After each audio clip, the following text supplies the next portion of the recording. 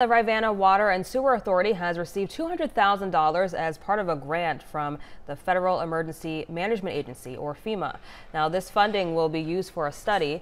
The study will help the agency determine how to best protect its 3 wastewater treatment plants and 2 wastewater pumping facilities.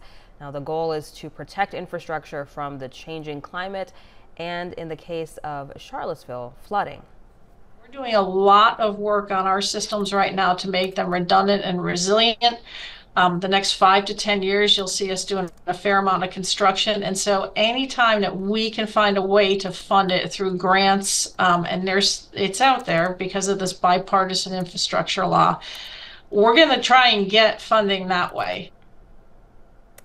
And the grant is part of the 2021 Bipartisan Infrastructure Investment and Jobs Act. The agency says the funding is needed so its facilities can keep serving the community no matter the climate.